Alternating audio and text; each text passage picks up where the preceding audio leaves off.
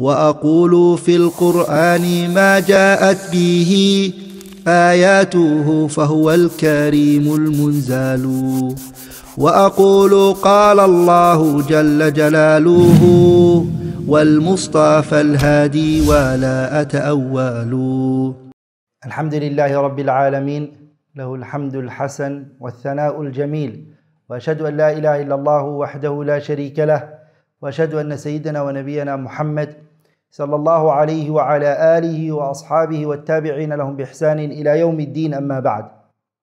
Inshallah ta'ala, in this lecture بإذن الله الكريم, I want to tackle four things بإذن الله الكريم. Four things I want to discuss and tackle and speak about in this lessons inshallah ta'ala, and today's lesson بإذن الله الكريم. In this lecture, the first thing I want to speak about is rulings regarding praying in the house. Some ahkam, some tawjihat, some advices I could give inshallah ta'ala and I can share regarding praying inside the houses. The second thing inshallah ta'ala I want to speak about is Jum'uah in the house. Salatul Jum'uah, and some rulings regarding praying it in the house. That's number two. And the third point that I inshallah ta'ala want to discuss and talk about is the adhan, the caller to prayer, that many of us are hearing in Muslim countries, the adhan being done, some of the things related to that. And the fourth inshallah ta'ala point I want to speak about is some innovative things that people are doing at this particular time, thinking that this is the way to remove the coronavirus, and this is an innovative way that has no basis in our religion. So inshallah ta'ala, those are the four things I want to speak about in this lecture inshallah ta'ala. Let's start with the first, which is praying inside the houses. Many of us are saddened and hurt by the fact that we can't pray the jama'ah in the masjid, that we've been deprived from that privilege and that honor, that virtue, and that feeling of praying with our brothers in the masjid and sisters praying with their sisters in the masjid. All of that has now been brought to an end. And it saddens, haqiqatan, anyone who has tasted the sweetness of al-Iman, anyone who knows the joy you receive when you pray in those congregations. When you pray Fajr in the masjid, you pray Isha in the masjid, you pray Dhuhr in the masjid, you pray Asr in the masjid and Maghrib. When you pray all of your salahs in the masjid, how it feels, the feeling you get from it, the increase of Iman. When you pray Fajr in the masjid and you sit there until sunrise and then you leave, all of that has now been taken away from you. And it hurts many of us. But I want to reassure you and tell you to rest assured that inshallah ta'ala, your reward is still with you, even if you're not doing it. Al-Allama Muhammad ibn Salih al-Uthaymin, he said, Al-ma'adhura yuktabu lahu ajrul jama'ati. The individual who is excused, who the Sharia has excused, he gets the reward of the congregation he used to participate in. And he's going to get the reward كاملا, the Shaykh said, complete reward. إذا كان من عادتي أن يصلي مع الجماعة. But that is with the condition that he was an individual who used to pray in the jama'ah. Yani he used to pray in the congregation. لقول النبي صلى الله عليه وسلم, based on the statement of the Prophet صلى الله عليه وسلم, where he said, إذا مرض العبد أو سافر. If a person becomes sick or he travels, كتب له مثل ما كان يعمل صحيحا مقيما. And he will get the reward, or she will get the reward of what they used to do when they were healthy and when they were resident. Sickness and being a traveler has deprived you from some things. Because of a sickness, you're unable to do particular things.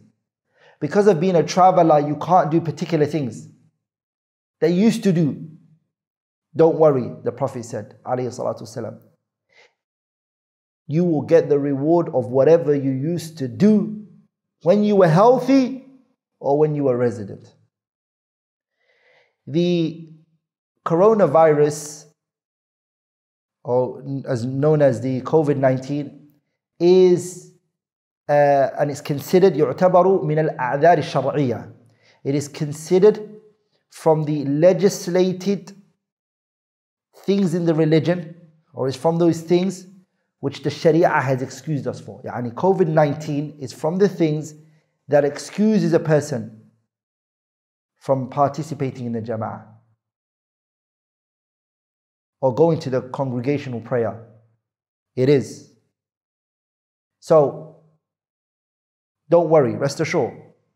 Al-Allama Alauddin Al-Mardawi Abu Hassan, in his Kitab Al-Insaf fi Ma'rifat Al-Rajih min Al-Khilaf, a great book where he mentions the khilafat that are present and the different riwayat of Al-Imam Ahmad rahimahullah. He does a fiqh al-muqaran fi madhhab al-Imam Ahmad in that book Al-Insaf. And he is working with the Kitab Al-Muqni' by Ibn Qudama Al-Maqdisi rahimahullah. على كل حال, Al-Mardawi said in his Kitab Al-Insaf في معرفة الراجح من الخلاف, he says ويعذر في ترك الجمعة والجماعة المريض بلا نزاع ويعذر أيضا في تركهما لخوف حدوث المرض. He said a person is excused for leaving the Jum'uah and the Jama'ah if he's sick, بلا نزاع, without a dispute. A person is excused if he's sick. If he's sick, by unanimous agreement amongst the scholars, that if he's sick, he doesn't have to participate the Friday congregational prayer and the normal jama'ah in the masjid. He doesn't have to. This is بلا نزاع, without any disputes. ويعذر أيضا في تركهما, and also the person is excused in leaving off those two لخوف حدوث المرض, if there's a fear that illness may come from this, that he fears that maybe if he goes there he's going to get illness from it. He doesn't have, he's excused. Then the COVID-19 is from those things that when we look at it, we are scared and we are fearful that if we go to the masjid and we come in contact with some people, that this illness might come from them to us. So with the permission of Allah, of course, then we are now permitted to not to participate in the Jum'uah and the Jama'ah. So what is it that is needed from us? What is needed from us is to pray at home now. To pray the salawat in the house, to pray the Jum'uah in the house. But some people forget some particular rules and regulations that need to be done. From the things that need to be done whilst at home is أخذ الزينة, adorning yourself and beautifying yourself for the prayer. Even if you're praying by yourself, my brothers and my sisters, you have to make sure that you wear decent clothes. You're not allowed to wear raggedy clothes that has stains on it, and you say, hey, I'm just going to pray Dhuhr. This is Allah Azza wa Jalla in which you're going to stand in front of. Beautify yourself. Dress well. Also, there are other evidences that show that if there's a fear, that you can pray in your houses. Allah subhanahu wa ta'ala, He says in the Qur'an, وَأَوْحَيْنَا إِلَى مُوسَى وَأَخِيهِ أَن تَبَوَّأَ لِقَوْمِكُمَا بِمِصْرَ بُيُوتًا وَجَعَلُوا بُيُوتَكُمْ قِبَلَةً. Allah subhanahu wa ta'ala, He tells us, وَأَوْحَيْنَا إِلَى مُوسَى وَأَخِيهِ, we have sent down upon Musa and his brother Harun. And Musa and Harun, they are from a people known as Bani Israel. And Bani Israel, they were subjugated and they were under the tyrannical leader Fir'aun. And Fir'aun was harming Bani Israel. He placed in their hearts fear. He terrorized them. Fir'aun. ولذلك Allah تبارك وتعالى, what did He say to them? وَجَعَلُوا بُيُوتَكُمْ قِبَلَةً. Because they couldn't go outside and pray. Allah تبارك وتعالى, because of the fear of Fir'aun, Allah تبارك وتعالى, He told them to pray in their houses. And the coronavirus can be taken a qiyas from this, that the fear of other people's illnesses coming to us allows us to pray in our houses. Mujahid ibn Jabr rahimahullah, he said, كانوا لا يصلون إلا خائفين. They never used to pray except fearful, because they were scared of Fir'aun. They were very scared of him. So they used to only pray scared. فَأُمِرُوا أَن يُصَلُّوا فِي بُيُوتِهِمْ. And then they were commanded to pray in their houses because of the fear that they had for Fir'aun. Allah Tabarak wa Ta'ala, He said, وَجَعَلُوا بُيُوتَكُمْ قِبَلًا. Then go pray in your houses. So the ulama, they took from this the permissibility of, if a person is scared, he can pray in his house. Whether he's scared of an enemy, whether he's scared of an illness, whether he's scared of anything other than that, fear is one of the things that allows you to pray in your houses. Also, what we need to be doing, inshallah ta'ala, is that the men who are praying at home, that they pray with their families, in a congregation, in a jama'ah. Based on the hadith of the Prophet ﷺ, where he said, صَلَاةُ الرَّجُلِ مَعَ الرَّجُلِ أَزْكَى مِنْ صَلَاتِهِ وَحْدَهِ. Praying with one man, praying with another man is more greater than him praying by himself. وَصَلَاةُ الرَّجُلِ مَعَ الرَّجُلَيْنِ. And a man praying with two men is better أَزْكَى مِنْ صَلَاتِهِ مَعَ الرَّجُلِ than praying with one man. وَمَا كَانُوا أَكْثَرَ فَهُوَ أَحَبُّ إِلَى اللَّهِ. And the more that they are, the more it's beloved to Allah subhanahu wa ta'ala. So if there's men in the house, then it's wajib for them to pray congregation. If two men or more are in the house, it's obligatory that they make a jama'ah. And this is the view held by Al-Imam Ahmad rahimahullah, and Ata, and Awza'i, and Abu Thawr, and Ibn Qudama, and Ibn Taymiyyah. This is what the opinion that they held. They held the opinion that if two men or more are in the house, they pray jama'ah. They pray jama'ah. Also, what I will encourage each and every one of you is to place or to make a particular place in the house known as the musalla. Don't just pray anywhere randomly. It is better to have one particular room that everyone prays in. If your house is, mashallah, big enough, then make a little musalla for the family that they come to. You keep that place in tahir and clean, and they come and they pray in that area.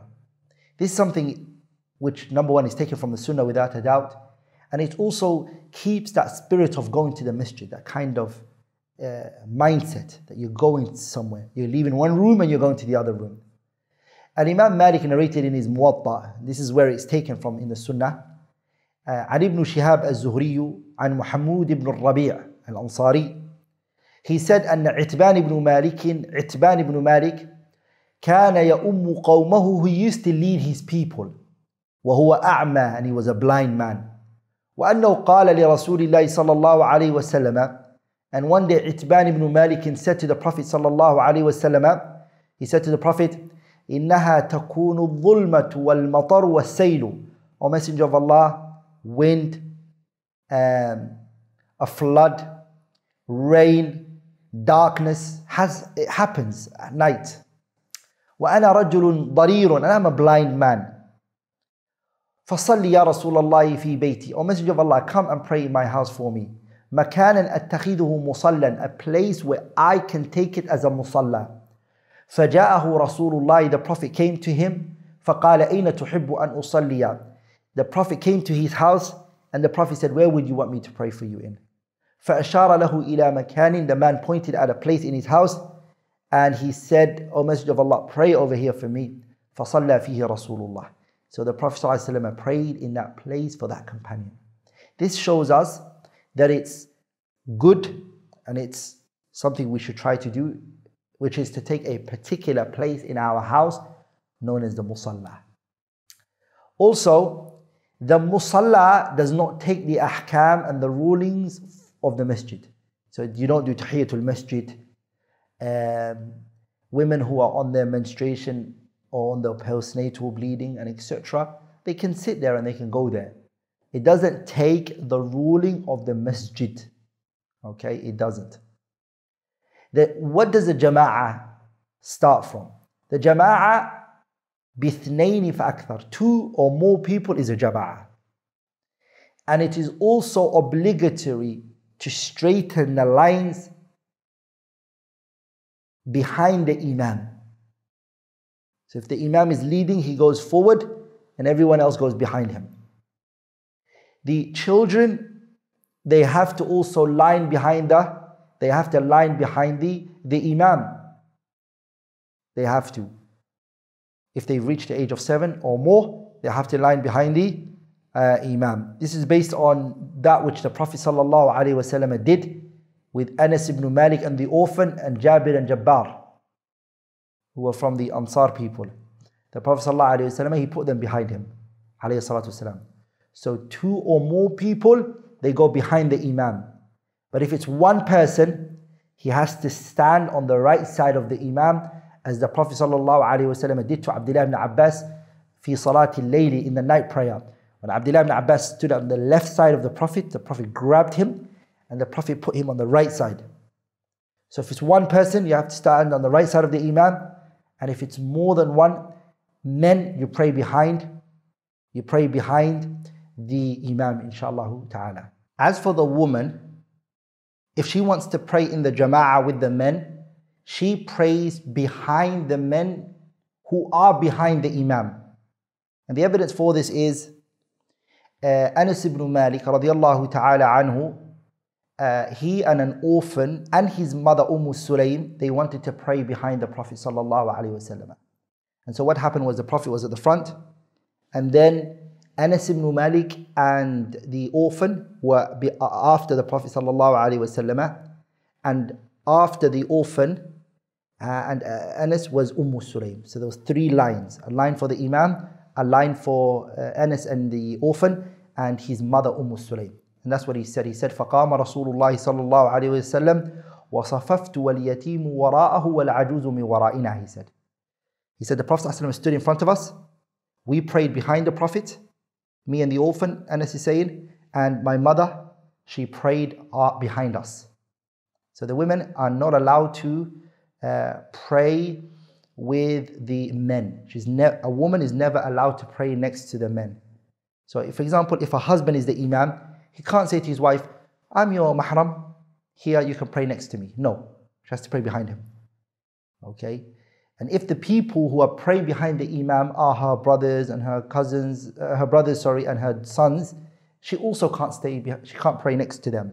She has to go behind them. The woman always has to be at the back, regardless of who those men are, whether they are her mahram or not. It doesn't matter. Also, every prayer should be prayed at the time it comes in. As soon as it comes in, we should pray it. So when Dhuhr comes in, we pray straight away. Fajr comes in, we should pray straight away. Asr, when it comes in straight away, we should pray it. Maghrib, we should pray it as soon as it comes in. Only prayer is Salatul Isha. Salatul Isha should be delayed. The sunnah is to delay Salatul Isha, and the delaying should not pass Muntasaf al-Layl, the middle of the night. It should not pass the middle of the night. Also, the Iqamah should be done for all the prayers. So every prayer that you pray, you should do the Iqamah. Also, the Adhkar should be done after the prayer. When you pray the Salah in the house as a Jama'ah, you should do your Adhkar after the prayer. And also, do not leave off, my beloved brothers and sisters, the Sunanur Rawatib.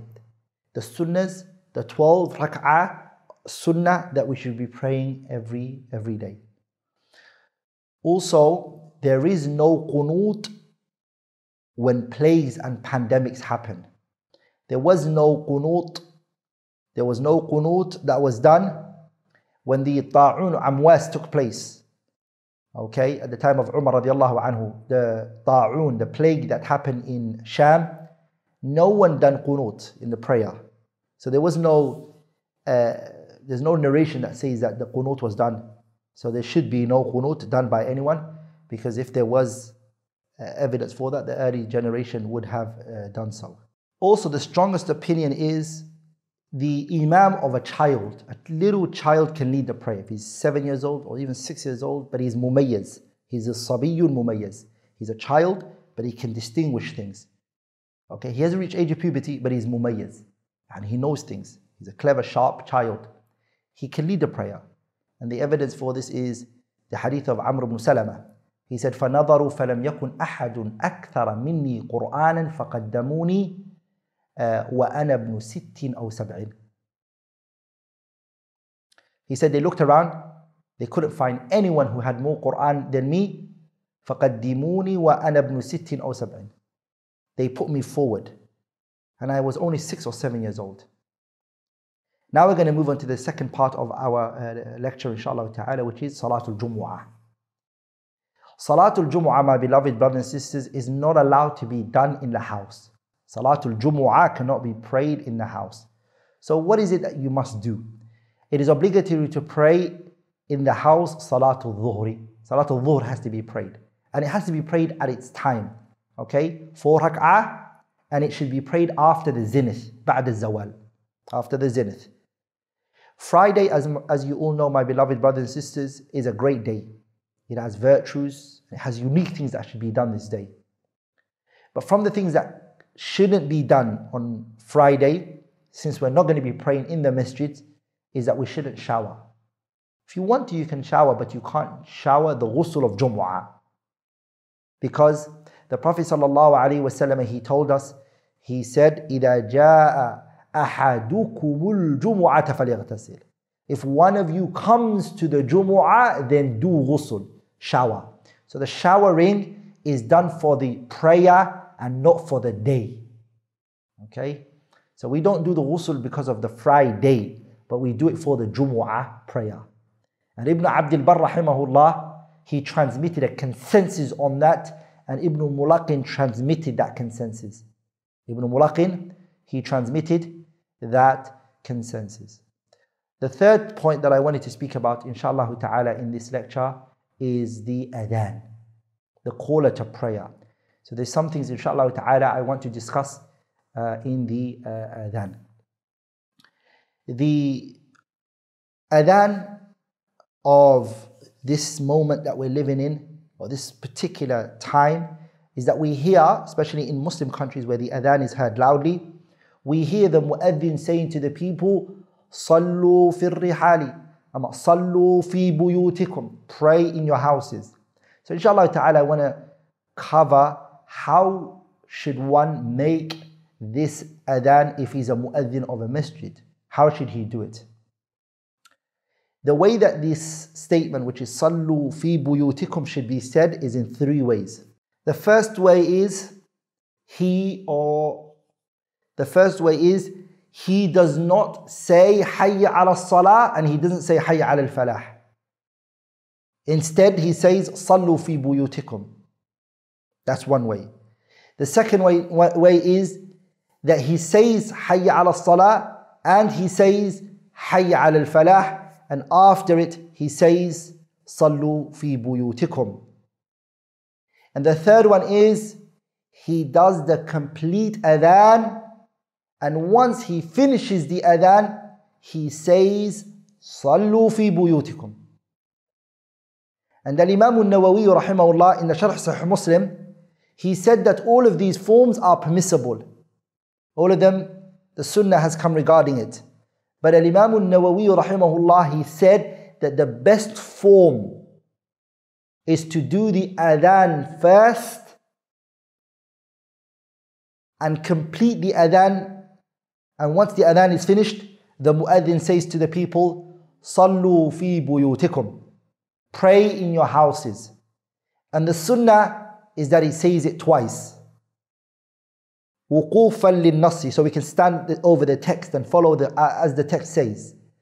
Sallu fi buyutikum, sallu fi buyutikum. He says it twice. The statement of Imam al-Nawawi is, he said rahimahullah, he said, ahsanu, it is greater for the person to say it after the adhan, liyabqa nadhmu al-adhani ala wad'ih, so the adhan can remain in its form. And then say it after that. Salatul Fajr, in many places, they do 2 adhans. The adhan for Salatul Fajr is 2 adhans.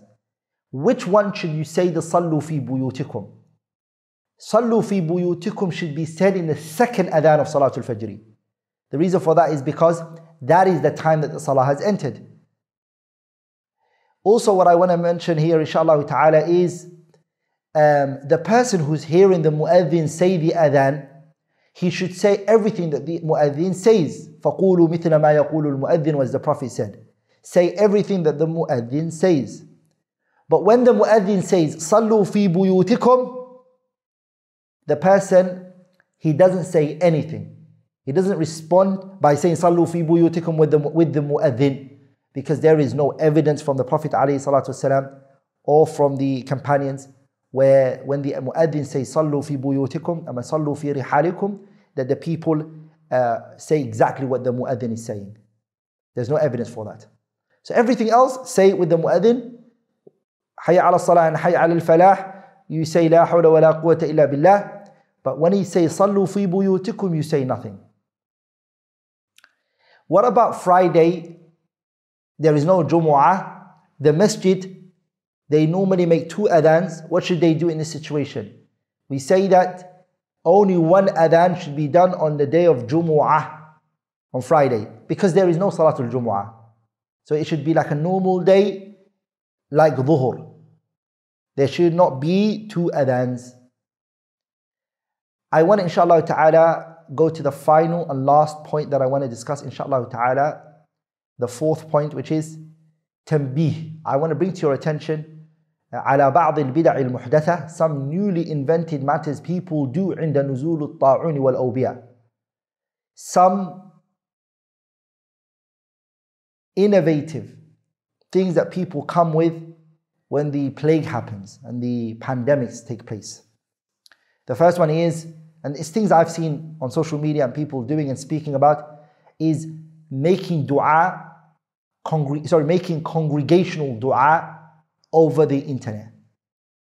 So a person comes on live Instagram or live YouTube, and so he does a congregational dua to repel the virus and the pandemic, and there's no evidence for this. Also, some people are trying to restrict a time, a particular time that everybody prays in their house. So some people are saying to people, we are here in London, so inshallah ta'ala, this time we all pray Isha at the same time, with the intention that Allah ta'ala lifts from us the plague and the pandemic. This is also an innovation.